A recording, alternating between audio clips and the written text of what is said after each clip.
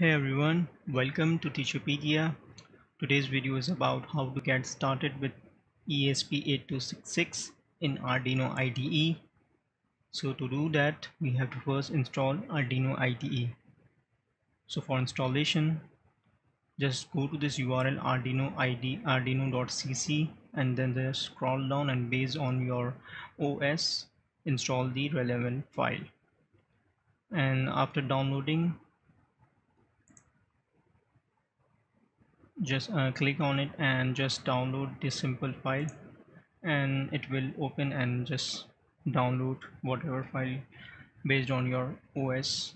I already downloaded and installed, so I'll just open and type Windows and then Arduino and just open this Arduino IDE, and this is the interface which I have got.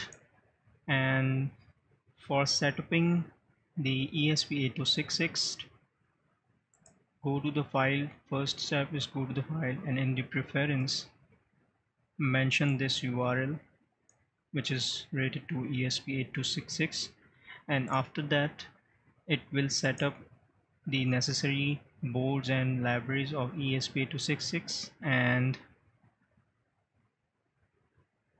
the next step is to go in the tools and go into the board manager and just type ESP8266 and install this board. After installing the board, we have to now set up and use this ESP8266 board. So again, go to the tools and go to the board, and in the board you will find ESP8266 list of boards, and in that click on NodeMCU ESP12E module.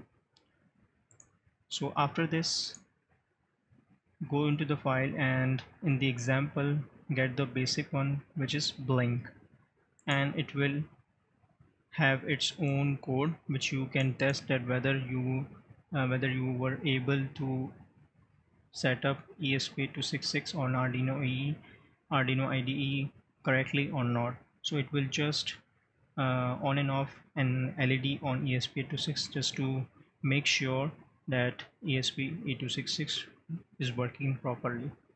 So I will be now giving you a demo of that.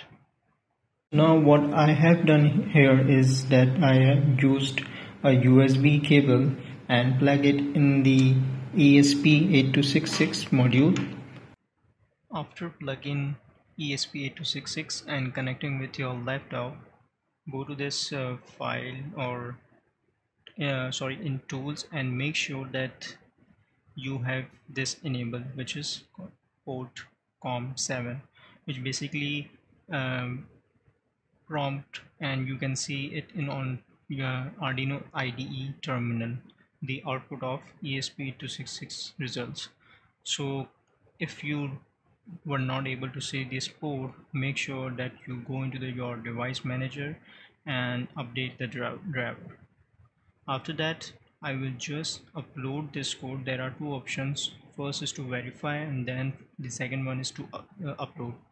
The first one is to just make sure that your code is free of error, and the next option, the upload option, which basically dump your code into your ESP8266 device. So after uploading this code, we will be able to see a blink after every second on ESP8266. So after uploading code, you will see a light blinking after every second. So as you can see that a light is blinking after every second, and we set up ESP8266 on Arduino IDE.